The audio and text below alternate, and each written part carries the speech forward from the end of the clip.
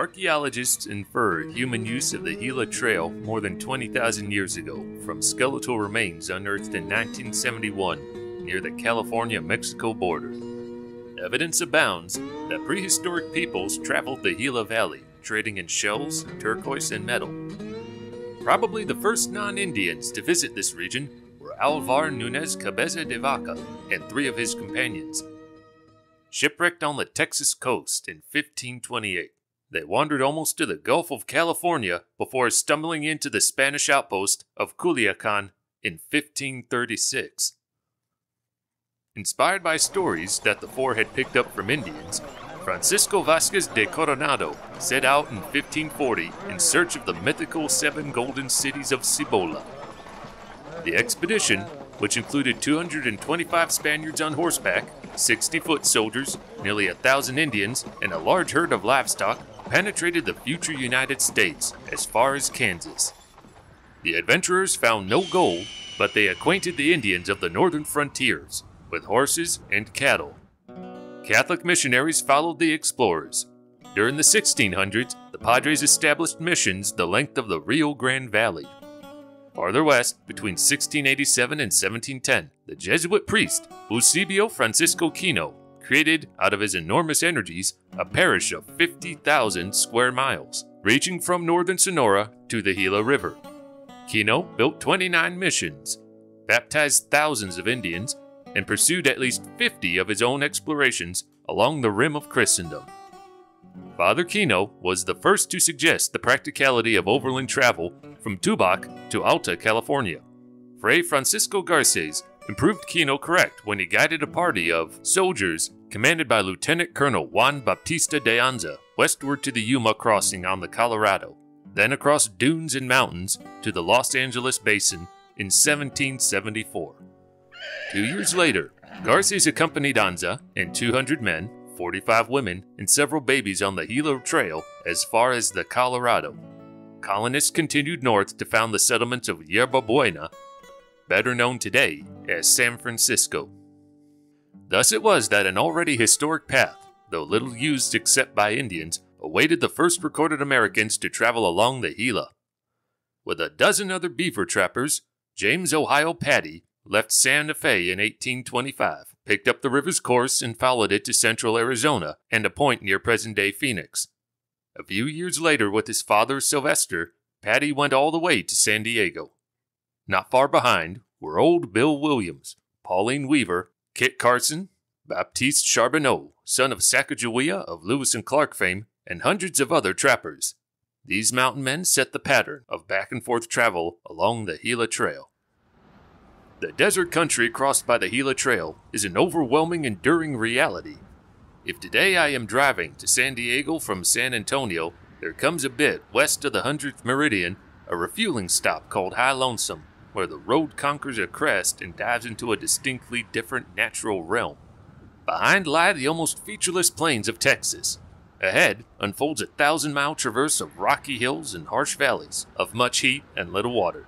I may experience air conditioning, comfortable way stations, and irrigated valleys, but for the vast stretches between the infrequent cities, the landscape is shaped by a shortage of rain and an abundance of sunshine. To those who listen, wrote Joseph Woodcrutch, the desert speaks, with an emphasis quite different from that of the plains. It is more likely to provoke awe than to invite conquest. It took a while for such a sensitive view to evolve. Dr. John S. Griffin, who traveled with Brigadier General Stephen Watts Kearny down the Gila in 1846, wrote, "Utterly worthless. The cactus is the only thing that grows.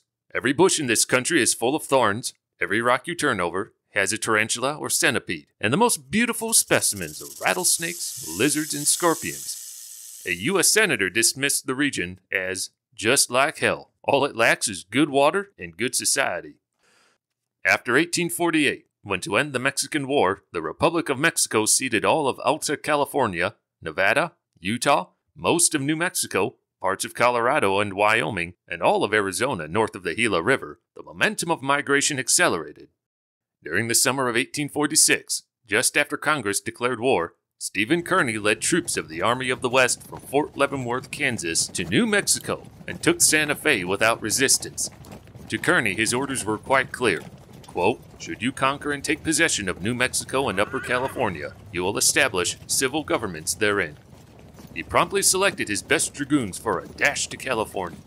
Starting down the Rio Grande Valley, he encountered Kit Carson, Washington bound with news that the coastal province had fallen to American forces.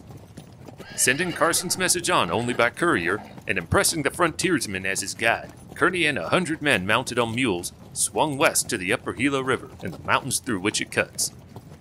The Gila, rising from alpine ponds and snow-fed springs in the highlands of western New Mexico, crosses the full width of Arizona. Before it was dammed extensively in the last century, the river could change overnight from a shallow, placid stream to a raging flood. For 5 weeks, Kearny's troops struggled with the upper Gila's mountains and gorges and the lower river's sandy banks and rocky deserts. Once beyond the Gila's confluence with the Colorado River, they faced barren, burning dunes. The men proved tougher than their mounts. Long before the approaches to San Diego, most of the soldiers were afoot. Then, in small but important skirmishes with the Mexican forces, they learned that the war wasn't over after all. Kearny had begun the journey with wagons, but had sent them back to Santa Fe and instructed Lieutenant Colonel Philip St. George Cook, assigned to command the Mormon battalion just arriving from Kansas, to break a wagon trail south of the Gila Mountains. Cook's column included about 350 volunteers, recruited by Brigham Young from the refugees driven out of Nauvoo, Illinois, plus their officers, 5 officers' wives, and 20 wagons. The battalion followed the Rio Grande, then cut southwest across a tableland studded with peaks where no American wheel had ever turned. A regular army officer respected by the Mormons as a, quote, "strict but impartial, brave but austere, with a firm manner of speech," Cook carried his command over the southern spur of the Rockies on curses and curtailed rations. Once beyond that obstacle, he pressed westward from waterhole to waterhole until he found the San Pedro River. There, the Mormons were attacked by longhorn bulls gone feral from ranches abandoned in the wake of Apache raids. 2 days and 65 miles north on the San Pedro, the column turned west and crossed a tableland to the Mexican garrison settlement of Tucson. After camping briefly outside the town, its soldiers and most of its 500 civilians had fled. The battalion walked northwest along the dry bed of the Santa Cruz River to reach the Gila. Refreshed by the hospitality of the prosperous Pima and Maricopa Indians, the men resumed their march. Rather than trace the great curving course of the Gila through central Arizona, they cut west across 40 waterless miles, forcing wagons over ridges in an, quote, "unremitting struggle with the rude barrenness of a rainless wilderness," unquote. Intercepting the river again near today's town of Gila Bend, they proceeded west along its channel despite sand, gullies, and thickets because of the grass and the water it provided. In early January 1847, the battalion rafted across the Colorado River. Then, the half-starved and worn-out men had to suffer through the bottomless dunes west of present-day Yuma. Barefoot, they staggered as they marched. 3 hot days and cold nights, men and animals struggled on without drink. Even as they anticipated the friendlier ground of California's mountain valleys, new obstacles appeared. High rugged ridges and the maddening Box Canyon, 1 foot too narrow for the wagons. With axes and a single crowbar, the men led by Cook himself hewed a wider passage from solid rock. Ragged and fainting, the Mormons with 8 wagons intact finally arrived at Warner's Ranch, a paradise of provisions and warm mineral springs. This California oasis was near the end of the Gila Trail, where travelers at last divided to go on their various ways. To many exhausted immigrants, the oak trees and wells of Warner's Ranch must have seemed a perpetual desert mirage turned into reality. Kearny's dragoons billeted with the lanky Connecticut Yankee, Jonathan Trumbull Warner. In the next 30 years, more than 200,000 travelers stopped to rest, resupply themselves at the store, and perhaps visit the hot sulphurous springs beside Eagle's Nest Peak. History may be searched in vain for an equal march of infantry, Cook declared in an order congratulating his men when they at last arrived at San Diego. It had covered 2,000 miles from the Missouri River to the Pacific Ocean, 1,000 of that in 110 days through arid primitive wilderness. Only the Battle of the Bulls had tested the Mormons' fighting prowess, but behind them, they left a wagon route that with some variations would attract cattlemen, immigrants, surveyors, military commanders, prospectors, mail couriers, freighters, and, most important in the shaping of the U.S.-Mexican border, the builders of the Transcontinental Railroad. Yet failing to anticipate these American interests, the 1848 treaty that ended the Mexican War proclaimed the Gila River as the international boundary. But reports and maps of Kearny's and Cook's expeditions publicized the southern route.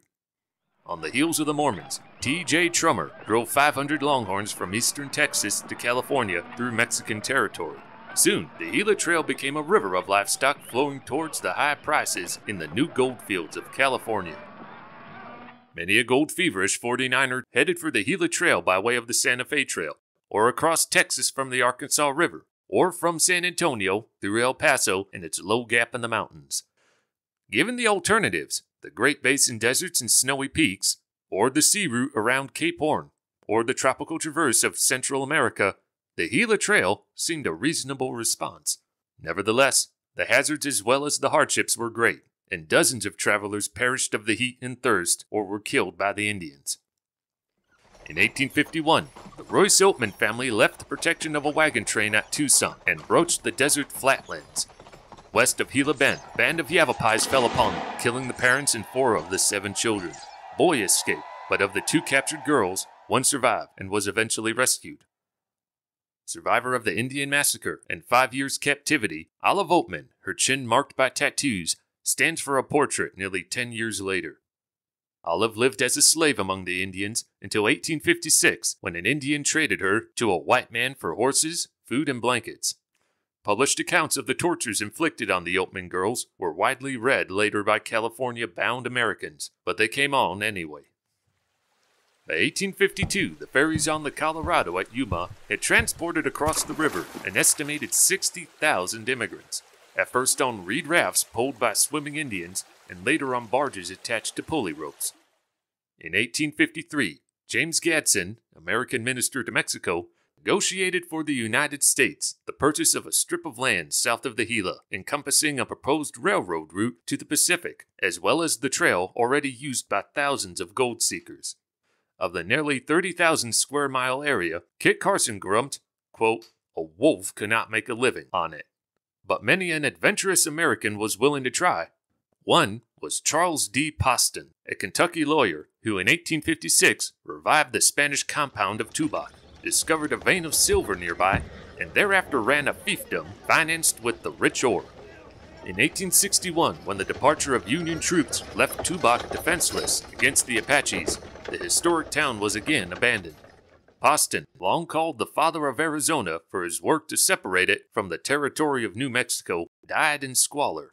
But at his zenith, he was elected territorial delegate to Congress, ordered a massive silver inkstand from Tiffany's, consulted with President Lincoln, and dined in London with Mark Twain. With figures like Poston, demand grew among such influential Westerners for some regular communication with the East. Congress responded first with a subsidy for a twice-monthly runs by the San Antonio and San Diego Mail Line, dubbed the Jackass Mail for its use of mules. But the transportation marvel of the time turned out to be John Butterfield's Overland Mail.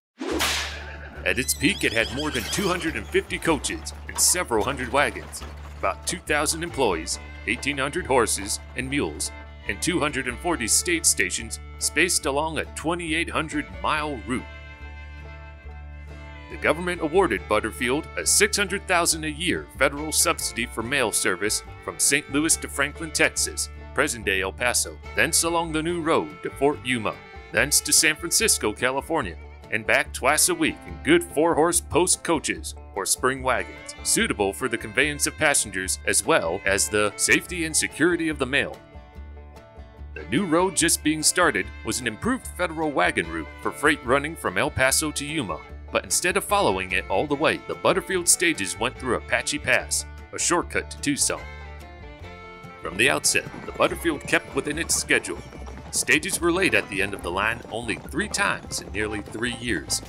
Drivers, using language that placed blasphemy as a comparative light offense, completed the first westward run in 23 days, 23 hours, and 30 minutes. Remarkably, Butterfield's coaches were never attacked by Indians until the final month. It happened at Apache Pass in early 1861, when the express service was already doomed by the growing threat of Southern secession. But until then, armed-to-the-teeth passengers were more endangered by rocky roads, mud holes, desert sands, and swollen streams than by the Apaches. Journalist Waterman L. Ormsby of the New York Herald scribbled feelingly of the, quote, heavy mail wagon whizzing and whirling over the jagged rock in comparative darkness, unquote. Sleep was at first impossible for him, but after 3 days, he lay down and was quite oblivious. Always worked the excitement of pounding into Tucson enveloped in bugle calls and billows of dust, changing horses, and then hurtling on toward the Pacific. The record of the overland mail in maintaining its schedule is the more surprising considering the potential opposition. Somewhere between 500 and 1,500 Apache fighting men roamed across southern Arizona, southern New Mexico, and southwestern Texas. With their guerrilla tactics, the Apaches had hindered the Spanish and Mexican development of the border country for nearly 200 years. Their relentless raids on the ranchos were so effective that by the time of the Gadsden Purchase in 1853, some of the areas were almost entirely depopulated. American newcomers at first had to contend with the same difficulties, but in 1856, a newly appointed Indian agent, Dr. Michael Steck, began regular distributions of food, dry goods, and agricultural tools. Soon he had gained the Apaches' promise that the Gila Trail stagecoaches, freight caravans, and emigrant wagons would be left alone. Except for routine thievery, the promise was fairly kept for nearly 5 years. Then one day in January of 1861, the unsteady peace fell apart.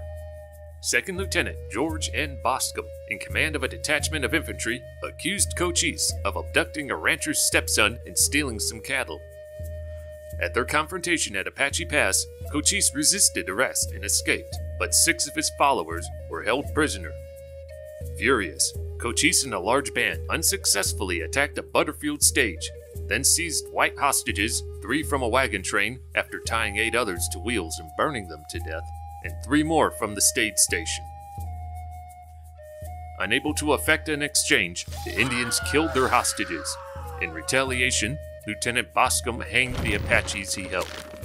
And so began a dozen years of renewed warfare, merciless and mindless in the extreme on both sides.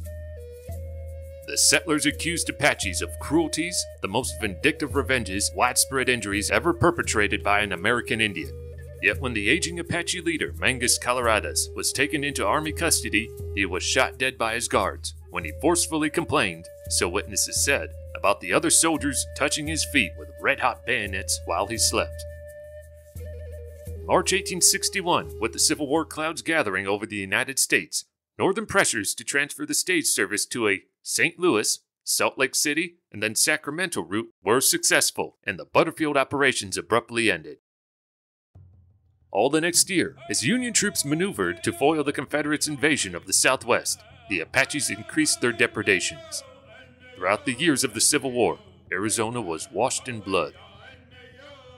Eventually, the Apaches killed or drove out most of the settlers and miners not living in the towns.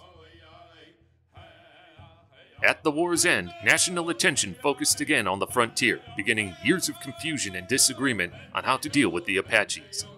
Most of the residents of the Southwest, abandoned by Union troops to endure the Apache raids alone, favored extermination. Army officers facilitated between aggressive pursuit and offers of peace treaties. Easterners and the government's Indian Bureau called for the settling of Apaches on reservations. Meanwhile, small bands of hostiles raided some outlying settlements or attacked some miner, cowboy, or traveler almost every day. In the 1870s, the reservation plan won. The Apache who surrendered were to be fed and protected. Those who did not were to be hunted and killed. In response, thousands of Indians came into small, localized reserves. But when others refused and continued their looting and killing, Brigadier General George Crook launched one of the most effective campaigns in the history of the Indian Wars. In 2 months, his highly mobile cavalry units, guided by loyal Apache scouts, repeatedly caught groups of Indians by surprise. By the spring, the survivors, many of them starving, were walking into the reservations by the hundred, and it appeared that the principal resistance had at last been crushed. When a year later, several runaway bands resumed their pattern of theft and murder, Crook's scouts and the horse soldiers sought them out and whooped them again. In 1875, as Crook was being transferred to the Great Plains to fight the Sioux, he warned against a new policy that ordered all the Apaches from their small homeland reserves to the reservation at San Carlos, north of the Gila. Members of the band, led so long by Cochise, now dead, promptly vanished into Mexico. Under new daring leaders, the last and most notorious of whom was Geronimo, about 150 crafty renegades began a repetitive process that continued for 11 years. They would cross the border to raid in Arizona and New Mexico, race back to the mountains of Sonora, be pursued, finally surrender, return to the reservation, and break out again. In many cases, the Apaches' complaints about the reservation life were justified. Not only had they been herded from their homelands, but they had also been promised rations, goods, and farm supplies that often were never received. One Army officer declared that less than 20% of what was appropriated by Congress for the Indians ever reached them, and Crook, reassigned to Arizona after 1882, was frequently in conflict with, quote, that thieving Indian Bureau of the Interior Department, unquote. The last time Geronimo slipped away with only 20 followers, he raided for 4 months, all the while eluding 5,000 American troops who took turns guarding waterholes and patrolling southern Arizona. At last, a few Apache scouts and soldiers under Lieutenant Colonel Charles Gatewood found the band and pursued them to surrender. On September 8, 1886, they were taken away under heavy guard to the Southern Pacific Station near Fort Bowie. The little remnant of one of the most amazing fighting forces the world had ever seen was put aboard a train for Florida, and Geronimo never saw Arizona again. He stands defiant, right hand on hip, the thin lips of its deep-set mouth turned down at the corners. His stocky torso is bound by a cheap, wrinkled coat. His calloused feet are pinched into new cavalry boots. Dangling front and back is the long, full Apache breechcloth over white riding breeches. He is old and battered. A bullet is lodged in his right knee. Scars of other gunshots and saber wounds mark his body. His wide-brimmed hat covers a head dented by a rifle butt. He is Geronimo, about to depart for the railroad station and the long journey to exile. The 4th Cavalry Band serenades him. It is a brassy and ironic rendition of Auld Lang Syne. Ironic for the old chieftain and his longtime adversaries, yet perhaps a fitting theme song for the memories that will forever haunt the Gila Trail.